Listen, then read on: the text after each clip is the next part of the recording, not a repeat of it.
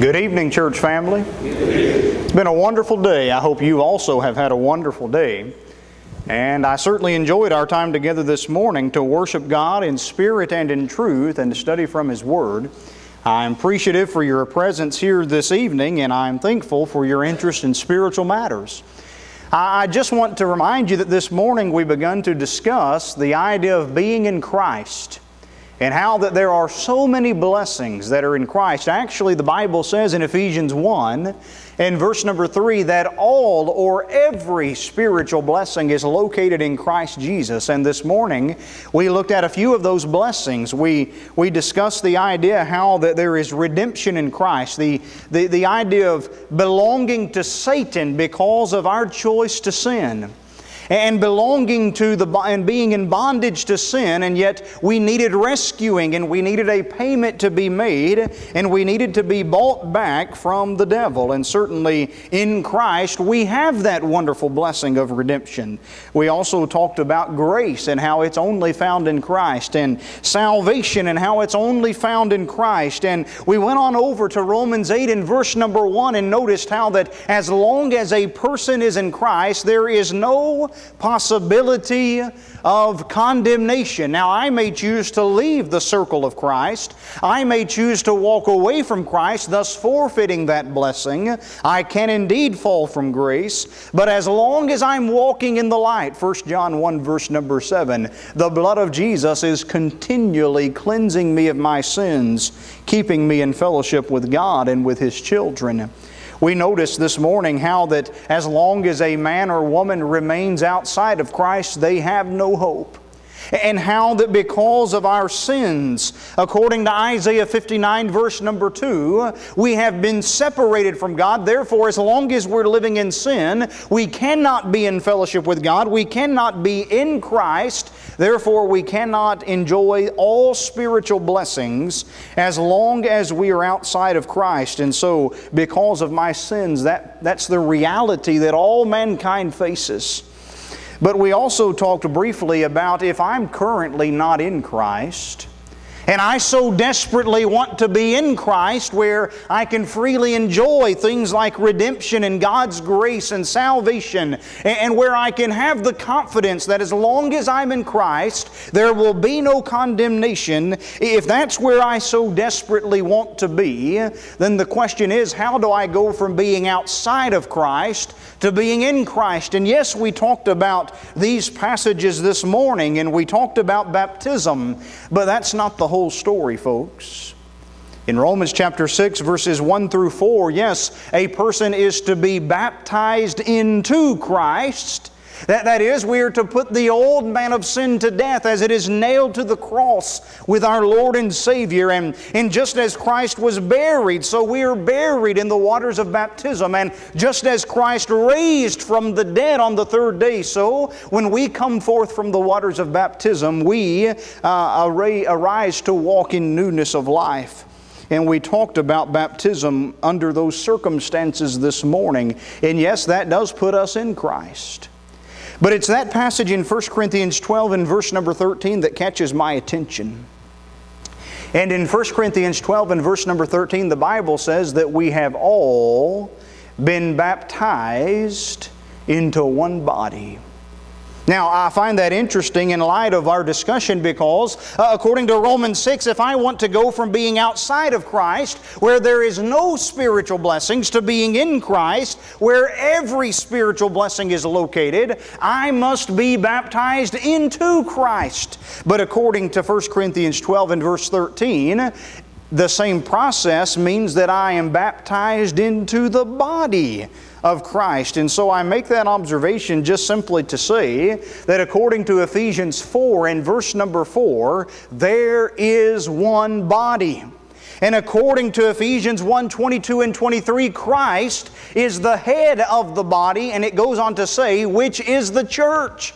And so I've never been super brilliant at mathematics, but I understand this much to be true, that if the body is the same as being in Christ, and the body and being in Christ is the same as the church that belongs to Christ, And if I'm baptized into Christ, Romans 6, and I'm baptized into the body of Christ, 1 Corinthians chapter 12, then what the Bible is telling me is that I must be in Christ, I must be in the body of Christ, and I must be not in an earthly organization with this name, but I must be in the church that belongs to Jesus Christ if I am to receive spiritual blessings. That's unpopular to say, is it? And with that being said, I just have to make this observation that we live in a world today where there is denominations on every corner. Every community that I've ever been to, especially here in the South, we see church building after church building after church building. And as we noted this morning, those church buildings, the first thing we notice is that they are known by different names. And when we do a simple search, we learn that every Protestant denomination has been established by a man or a group of men less than 600 years ago. I find that startling. And what I am afraid of, brothers and sisters, is that the average churchgoer doesn't know the history of their own denomination. And by the way, I have friends in denominations. I grew up in a denomination. There's many good people in I assume every denomination. And just because we're going to a denominational church doesn't alone make us a horrible person. That's not what we're saying. But if we're having a Bible discussion, there is not 20,000 churches that the Lord approves of. There is not a plurality of bodies that belong to Christ. There is not, well, you join the church of your choice and I'll join the church of my choice. We'll be called different things and worship different ways and believe different things, and at the end of the day we'll all go to the same heaven. Now I would love, because of the person that I naturally am, to just say, that works for me. But I cannot ignore the fact that God's Word says, Ephesians 4:4, there is one body. Church family, does your Bible still say that? And we have to teach that. And I understand, especially amongst preachers in my generation, I understand how unpopular that is to say. But if the promise I made you on day one is to speak where the Bible speaks and remain silent where the Bible is silent. And if the Bible says there is one body and the body is the church, therefore there is one church that is authorized by God Almighty. There is only one church that belongs to Jesus Christ. And Church of Christ, if it ever becomes a title, I believe it's lost its significance. It is not necessarily a title, it is more of a description. I believe we often take things in Scriptures that are meant to be a description and use it as a title. The word bishop is a description. The word pastor is a description. The word overseer or shepherd is a description. It describes one's work. It isn't a title to wear. And so church is from the Greek word, as you well know, ekklesia, which means the called out body. Called out from sin and called out from the world. And the word of is a word that shows ownership. It belongs to. And the word Christ, of course, is referring to the Messiah, the anointed one, the one who died on the cross for our sins. And so, instead of trying to find salvation in a denominational church, what my Bible is telling me is that I must be in Christ, in the body of Christ, in the church, the called out group of people that belongs to Jesus Christ, if I'm going to be where every spiritual blessing is found. During the days of the 10th plague, unless a person was in a house marked with the blood of a particular sacrificial lamb, then the plague would be pronounced upon each firstborn member of that home. Now, if the father was the firstborn and the mother was the firstborn, and then they had a firstborn, that could be 3 people dying all in one family. The protection from that 10th plague, if you will, was to be in the right location, not just a location, not just a home with blood on the door, but the home with the blood of a particular lamb on the door, prepared in a certain way. And in the days of Noah, years earlier, of course, we understand that the people of Noah's day could only be saved and only receive the grace of God if they were in one location at a given time. That was the ark that Noah had built. And so Noah, God gave salvation to the people of Noah's day only if they were in the ark when the floods came, right? And God gave salvation to the people of Goshen and Egypt during the days of the 10th plague only in the location where the blood was marked on the doorpost. And in the New Testament, I am told in 1 Corinthians 15, verse number 24, that when Jesus Christ comes again, He's coming to deliver His kingdom. That's another word for the word church or body of Christ. He's coming to deliver His kingdom back to the Father. The ark was the vehicle of salvation. The home with the doorpost marked in blood was the vehicle for salvation. The body of Christ, the church that belongs to Christ, it is the vehicle of salvation. And that's what God's Word is telling us. And I want to be loving, but I want to be honest at the same time and say that, brothers and sisters, ladies and gentlemen, anyone listening over the internet, salvation cannot be found in a denominational man-made church. Is that what your Bible teaches? That's what my Bible teaches. And I love people enough to say that, because we are leading people astray if we say otherwise. There was a time from 1941 to 1961, this is statistics, real statistics you can find in our history books, when the churches of Christ were the fastest growing religious organization in the entire America. And having known some preachers from that time, I have often asked them, brother, what do you believe the difference is from 1941 to 1961, when the churches of Christ were the fastest growing religious organization in all of America, to today, when the growth rate of the average church of Christ is 0.8% growth? Now, this doesn't apply to every congregation, but if you stretch it out and average it out, that means every congregation on average is gaining one new member every 18 years. Isn't that sad? And I've often asked the older preachers, well, I cannot ignore this reality that I will add to their statements. Society has no doubt changed. People's acceptance to the gospel of Jesus Christ has no doubt different than today as it was at one time in the past. And yes, there are trends and there are shifts that take place. But by and large, what I'm hearing from preachers of that generation is that they were unapologetically preaching the truth without compromise more frequently than what we often see today. And somebody may rebuttal and say, preacher, you preach that today, you're going to run people off. What? Run one person off every 18 years? I would rather be half the size of what we are and preach the truth than to abandon New Testament doctrine altogether and have thousands of people here in our assembly. Wouldn't you think so?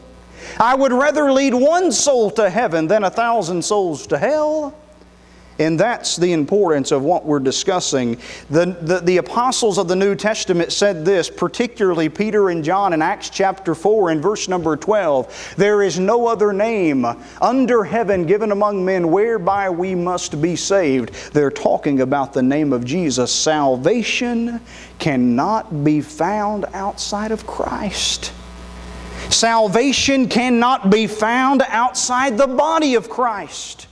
That's what our Bible is telling us in these verses. Now, I'm going to draw my version of a church building, okay? And I'm going to put steps up to this church building. I want to make this observation before I go into the point, and that is that the church is not the building. We know that.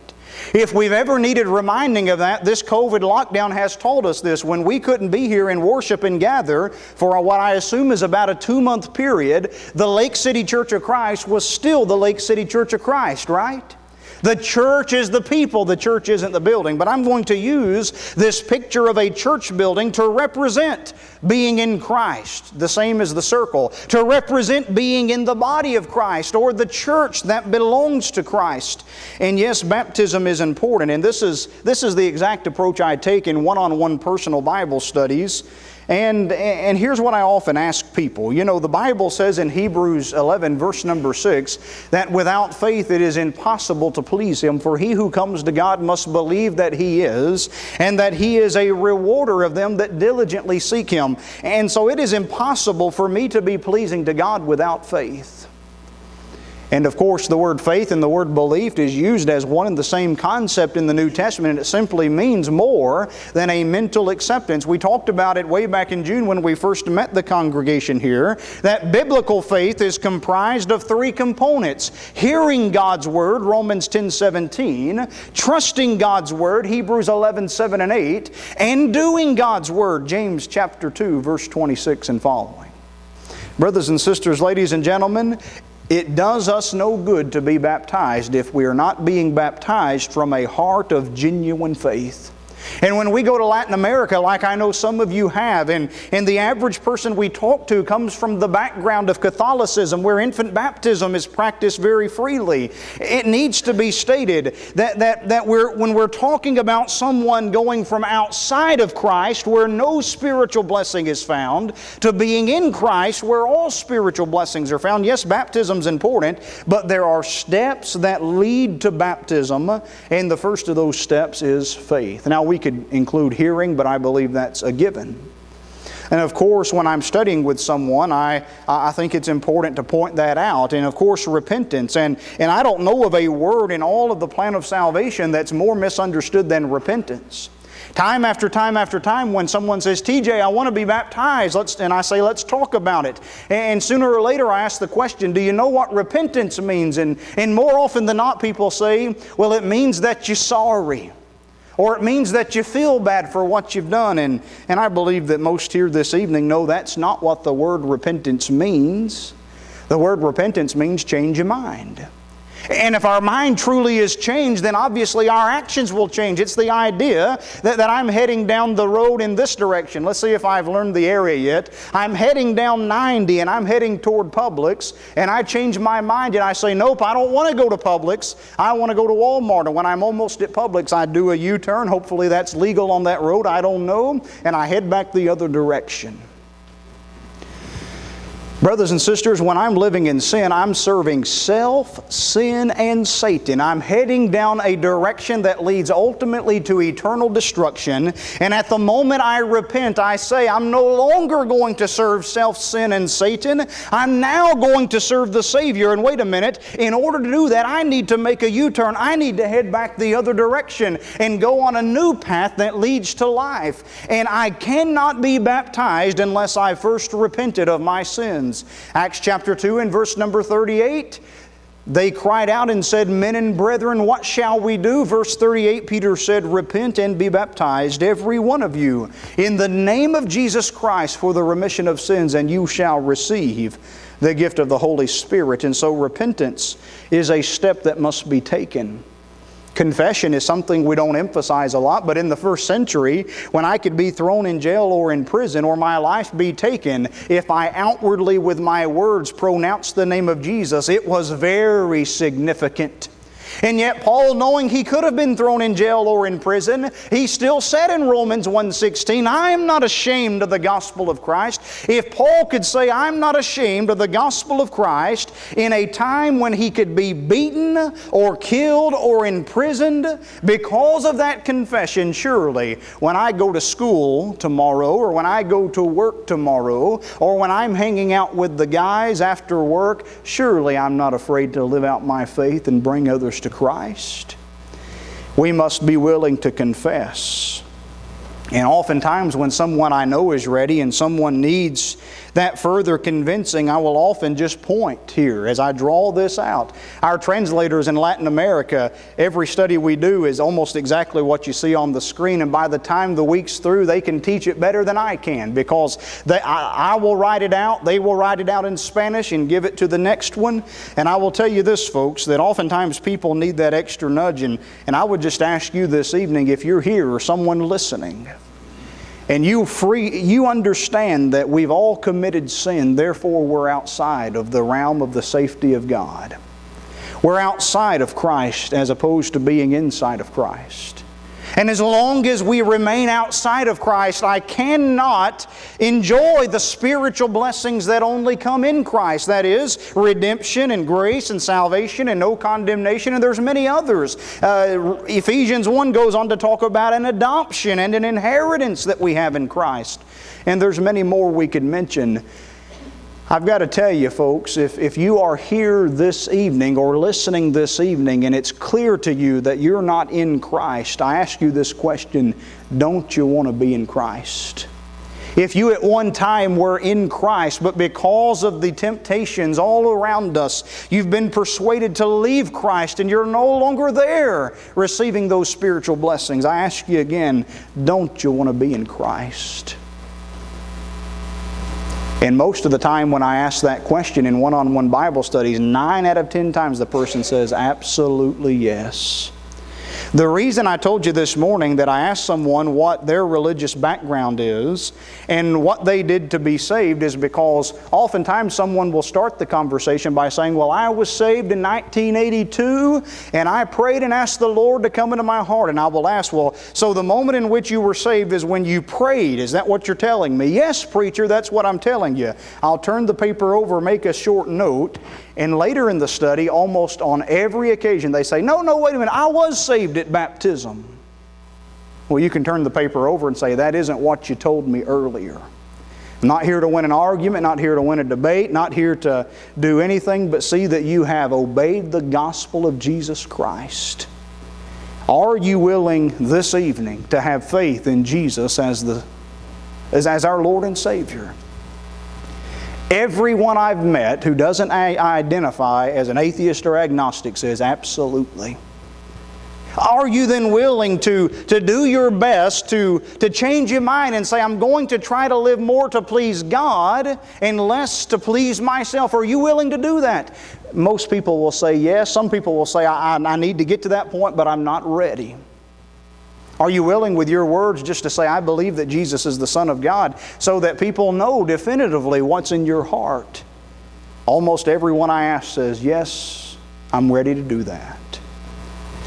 If I've taken step 1, and I've taken step 2, and I've taken step 3, what in the world would stop me from taking that final step? Now, I've baptized a lady once who had a dreadful fear of water. And I finally convinced her that she needs to overcome that fear for something bigger and to be baptized. And she wanted to, but she had a legitimate fear. And I don't know what convinced her to do this, but on the day of her baptism, she put on the biggest, longest artificial nails I've ever seen. And I went to dunk her in that water. She gripped onto my head and face like a cat. And it took a lot of convincing. Some people have a legitimate fear. When I was preaching in South Carolina, there was a lady, we got a call, there was a lady dying of cancer and she had days left to live. And she was a tiny, tiny woman at this point. She was literally hours or days left of her life. And when we went over to her house, she was not able to make it to the church building, and we sat in her front yard and studied the Bible. And we studied and we read and we studied and we read and we interacted with her, and she finally, I asked her, she was not able to do a lot of speaking, but she definitely was understanding what was taking place. And I said to her, do you want to comply with what God's words told us to do here? Do you want to be baptized? She said, I do. We went through these steps. Do you truly believe? Are you willing to repent and confess? And she absolutely was. But she was too unhealthy to leave the premises of her home. We couldn't get her to the church building. They were literally afraid that the car ride to the church building could possibly be the difference between life and death for her. Now, they were a somewhat impoverished family, had one small bathroom in their small house, and it was the tiniest bathtub I had ever seen. But I said, if you want to, go and fill the bathtub up. Get it the temperature she likes and fill it up to the brim. And when we laid that lady there in that tiny tub, it was apparent to me that it looked nearly impossible to get her under this water. If we tried to push the knees in, the head couldn't go down. If we tried to push the shoulders and head down, the knees would pop up. And I said, you tell me when to stop. We don't want to hurt you. We don't want to do anything that's uncomfortable for you. And she kept persisting, no, I've got to do this. I've got to do this. The Bible says it. I've got to do it. I've got to be right with God. If this is the last day I live, I've got to be right with God. And it was uncomfortable to see, and especially for my hands to be the one doing it. But I heard her body pop. She cried and she moaned. And we kept at every stage, are you sure we can find another way of doing this? She says, no, make it happen. And after some agonizing minutes and very uncomfortable minutes, we were finally able to baptize her. And folks, I'll tell you that it's probably not going to be that difficult for someone listening. It was difficult, it was painful for her to be baptized on that day, but she understood the significance of it. And she understood that it was the difference from being outside of Christ to being inside of Christ.